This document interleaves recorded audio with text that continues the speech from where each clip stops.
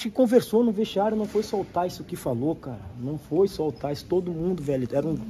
Todos os jogadores estavam lá dentro, cara. Não foi só eu que nem colocaram a Taison, foi o líder. Pelo amor de Deus, gente, não façam mais isso, por favor, velho. Não façam mais isso, porque isso aí não atinge só a mim, atinge pessoas que me amam e as pessoas ficam preocupadas comigo. Você não conversou com quem fez isso pra você, Taison? Cara, eu não conversei, cara, e também não vou conversar porque eu peço que Deus perdoe ele, não eu, cara. Eu não vou chegar e vou acusar a pessoa, entendeu?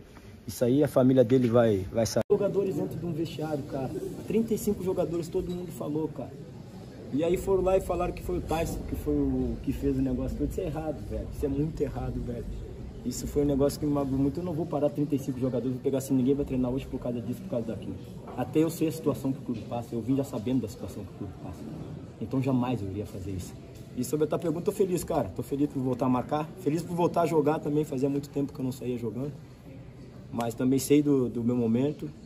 Sei que tem que esperar oportunidade. Esses dias até escutei uma brincadeira que eu trouxe o Alan Patrick, e arrumei um problema pra mim. Mas foi um problema bom porque o Alan tá jogando muito, quero que volte logo, ele, o Wanderson, porque o nosso time precisa estar completo. E você foi coadjuvante? Olhou pra área, trocou de perna, vai embora, fez fila, linha de fundo, Pedro Henrique cruzou, Taison lá dentro! Gol! A torcida tem o seu direito, cara, tá me entendendo? A torcida tem o seu direito de me vaiar, cara. Eu não sou um jogador que não vou ser vaiado. Posso ser vaiado, não tem problema nenhum. Mas eu prefiro ser vaiado dentro do campo, né? Pelo meu rendimento dentro de campo, não pelo que as pessoas vão postar e eles vão acreditar, entendeu? Tenho um carinho imenso por essa torcida do Inter, cara. O clube, a gratidão. E eu espero que eles possam ter também, porque muitos jogadores saem daqui e depois não voltam pro clube. E eu voltei, então essa é a diferença, entendeu? Eu voltei sabendo de tudo que o clube estava passando, eu voltei para cá. Mas eu não vou estar falando da torcida, porque são algumas pessoas que me vai, não são todos eles, entendeu?